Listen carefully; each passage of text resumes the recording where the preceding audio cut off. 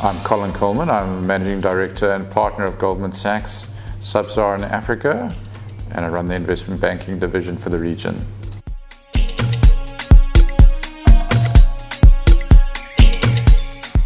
I mean, certainly the question is for Africa, how is Africa going to look in 30 years' time? And is it going to be the China of tomorrow? So obviously what we are doing is we are bringing sources of capital, multinational companies, local companies.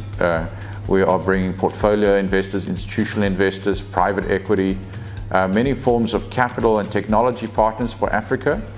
And we are engaged with local market formation. We are engaged with the institutional development of Africa and the macro issues in Africa and how the regulatory environment is going to, over the long term, become ready for that type of future.